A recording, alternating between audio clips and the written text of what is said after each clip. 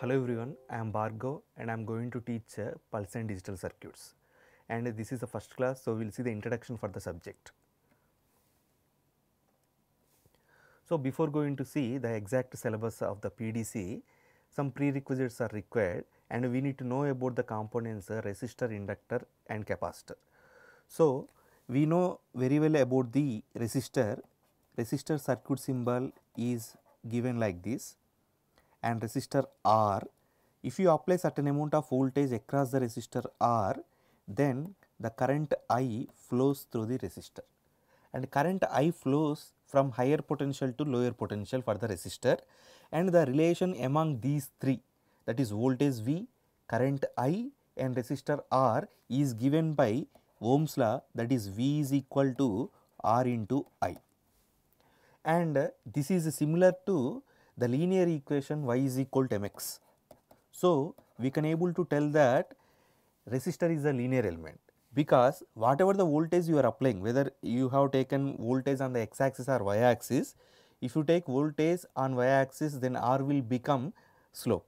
If you take voltage on y axis, R will become slope, and if you take voltage on x axis, 1 by R will become the slope. So, whatever it may be, if you take voltage on x axis and current on y axis, the slope is constant. Okay, at constant temperature, if you perform the experiment, the resistance is the constant, so that you can able to tell that y is equal to mx is followed by this particular voltage current relation of the resistance. Okay, so we can able to tell, because it is the straight line passing through the origin, the characteristics of the voltage and current of the resistor following the linear relationship. That's why resistor is a linear element. So, this is the conclusion we can able to give here. Resistor is linear element.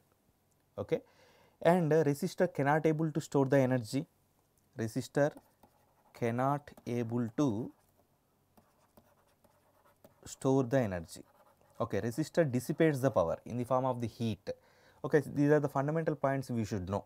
Okay, then coming to capacitor, and we are going to deal with the capacitor a lot compared to the inductor. So, we will concentrate on capacitor first. So, capacitor is the energy storage element.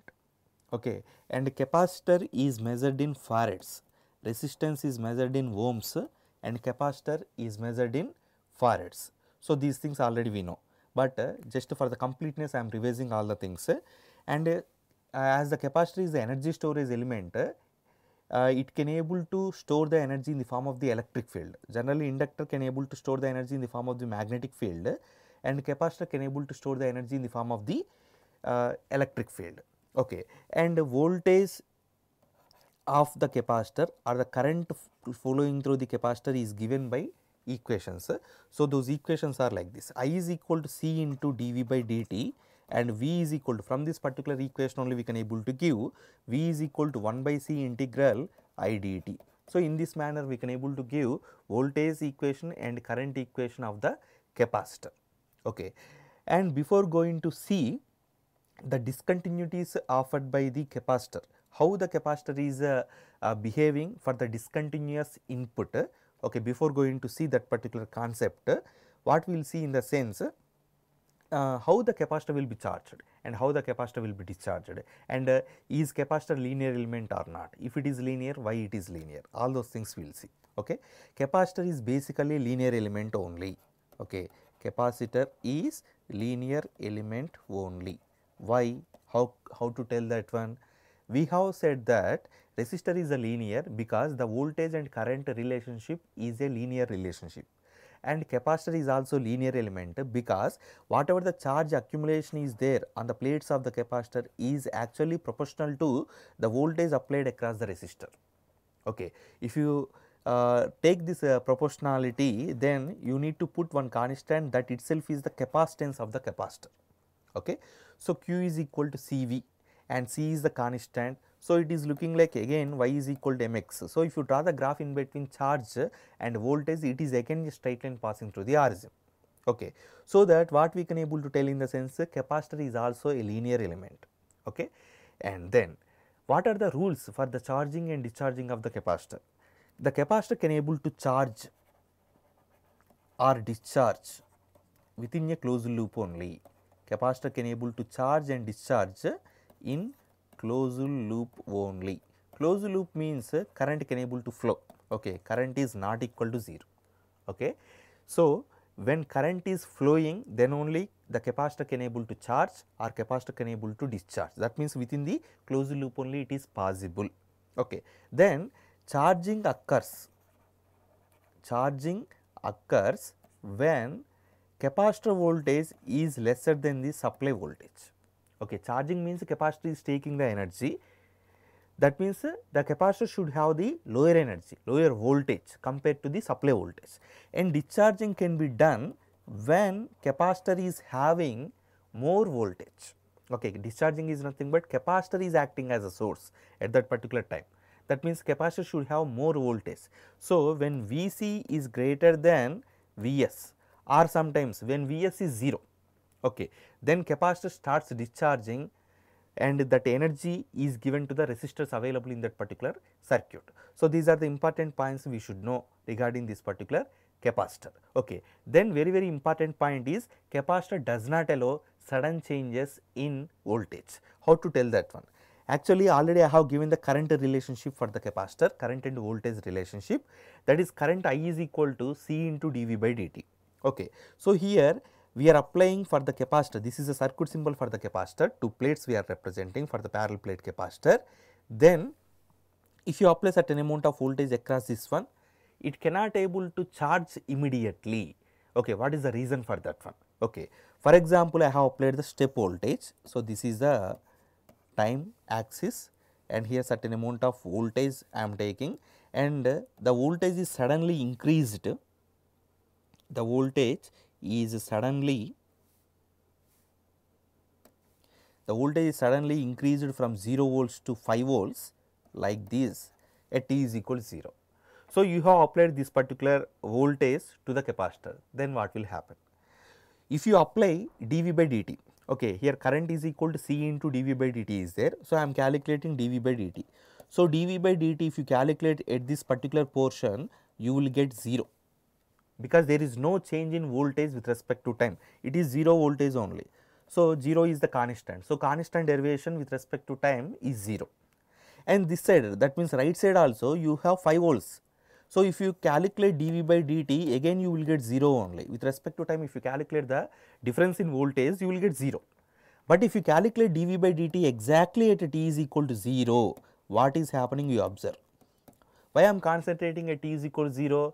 My intention is what is the behavior of the capacitor at a discontinuity, because in this particular signal representation I have the discontinuity only at t is equal to 0. So, I am calculating at t is equal to 0 what is the dV by dt. So, dV by dt means the change in voltage, that is from 0 volts to 5 volts there is a change.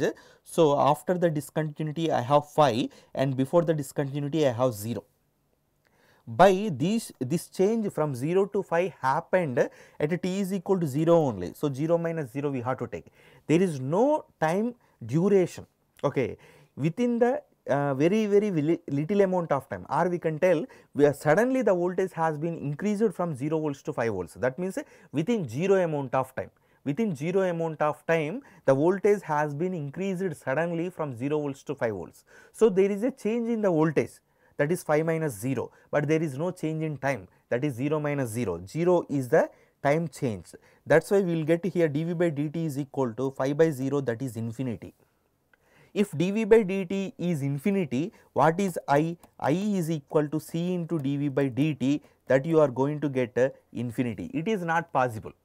So, practically what is happening means, when you have the discontinuity in the voltage which is applied across the capacitor, it will not allow that particular sudden change in the voltage. That means, capacitor is not responding for that particular sudden change. Okay, whatever the voltage is there previously across the capacitor, same voltage will be maintained after the discontinuity also. So, keep this in your mind. That is nothing but at t is equal to 0, discontinuity has been available. Before t is equal to 0, if the capacitor voltage, okay, capacitor voltage before t is equal to 0, for example, it is 2 volts. Okay, example purpose I am giving. So, at t is equal to 0, discontinuity is there. Okay. For example, either in this particular case only we have 0 volts for example. Okay. Before t is equal to 0, 0 volts is there. Across the capacitor how much voltage is there? Before t is equal to 0, 0 volts is there. At t is equal to 0 actually you have applied 5 volts. Suddenly you have applied 5 volts. Even though you apply 5 volts suddenly at t is equal to 0, t is equal to 0 plus means after t is equal to 0 only. So, at t is equal to 0 plus also the voltage across the capacitor will be equal to 0 volts only. It will not take 5 volts. Okay. There is no change in the voltage across the capacitor at this particular discontinuity. After the discontinuity, before the discontinuity, same amount of voltage is maintained by the capacitor. So, with this analysis we can able to give the conclusion that capacitor does not allow sudden changes in voltage. Capacitor does not allow sudden changes in voltage. This is the key point you have to remember. Okay. To understand the low pass filter or the high pass filter operations also, you should know about the capacitor action. Capacitor does not allow sudden changes in voltage, but capacitor allow sudden changes in current, that is okay, but it will not allow the sudden changes in the voltage. So, these are the important points regarding the capacitor. Thank you.